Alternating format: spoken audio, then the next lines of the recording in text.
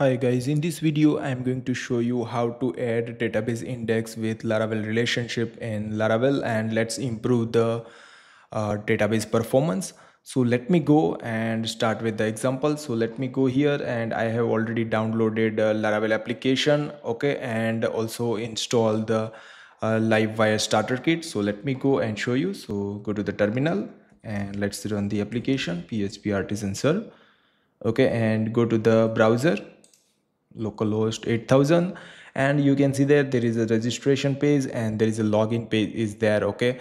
And next let me show you what I did for an example, okay. So let me go. I have created a users table, and you can see that there is a 30,000 records, so we can optimize what is the time is taking for execution and see the result, okay. So this is the 30,000 users I have created, and then I have created a post table, you can see that, and I have created around 30,000 record on that. And if I go here, there is also taken user underscore id, so that means user have a multiple post and a post has a one user connected, okay. So also let me go here and go to the VS Code editor and go to the models. With the users I have implemented relationship with the post and has many relationships, so that means user has a multiple post that's connected. And if I go to the post, there is the belongs to users, so that means each post has a one user connected, okay. Now let me register new user, and let's see what I did, okay. So let me go here, and first of all I will just create a test user test 23, and 1 2 3 4 5 6 7 8 9. Let me set up the password and click on create account. You can see that there is a simple Laravel dashboard over here, and if I click on users, you can see that it's load the number of you can see that list of all the users with post count. So that means this user has a 3 post created, so that means just I have displayed the counter. And I have also installed the Laravel debug bar. So let me open this, and you can see that what is the time taking for the query. You can see that this is the counter because we are going to use the pagination over here, okay. So that way that's the count query, and that's taking 6 millisecond, okay. And then you can see that this is the counter I'm going to use, post count per user, how many posts they created. That's taking 600 milliseconds something, okay. And this is the just a user, okay, for like select star from user, okay, and that's taking less time.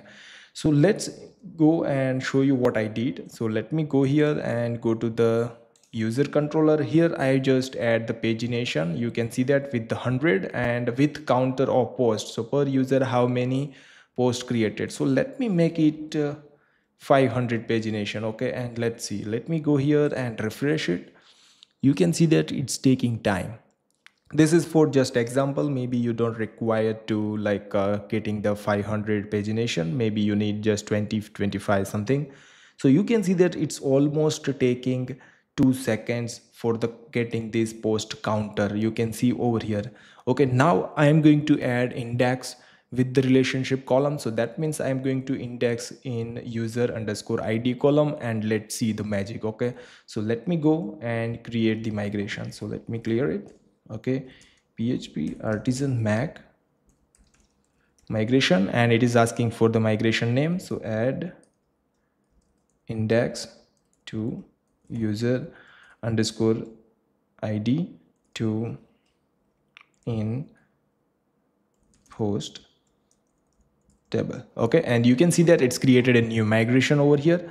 And let me go to the VS Code editor, go to the database migration, and at the end you can see over here, let me add table index, and I will pass column name over here, user underscore id. So that means we are adding index to this column, okay. And let's down, okay, and just say table, and I will just drop index, okay. By default Laravel has a syntax, first will be table name, so I will just say post, okay. And then I need to pass the column name, user underscore id, and then underscore I need to pass the index word, okay. So save it, okay. And now let me just run the migration. PHP artisan migrate. Okay, you can see that migration is run. Let me go to the table plus and go to the structure, and here you can see over here, and let me, you can see that post underscore user underscore id index, that is this column has been indexed over here. Okay, now let me go here and run our application. Okay, so let's refresh it. Yeah, it's not working because let me clear and run the php artisan serve again. Okay, so application is started and let me refresh it, and you can see over here it's like 7 millisecond. We have a 2 seconds and now you can see that 7 milliseconds. Okay, if I refresh it, you can see that 11 millisecond. Let me go here and change the pagination. Okay, for the testing I will make it 100 and just refresh. You can see that just 2 millisecond. Okay,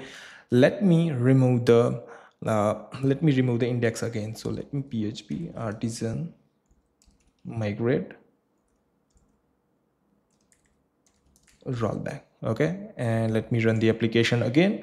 Okay, and go to the table plus, refresh. You can see that now it's removed the index, and let me go here and refresh it, and you can see that it's like 581 millisecond it's taking. And let me back to add. Okay, so let me go here,